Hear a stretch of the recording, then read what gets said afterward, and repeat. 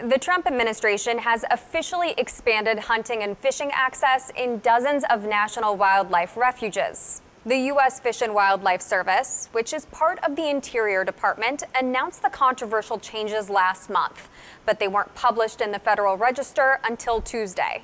The new rule opens 7 national wildlife refuges that were previously closed to hunting and sport fishing and expands those activities at 70 others. Interior Secretary David Bernhardt said last month the move is the largest single effort to expand hunting and fishing access in recent history, and called it a big win for sportsmen and women across the U.S. But critics aren't seeing it as a victory.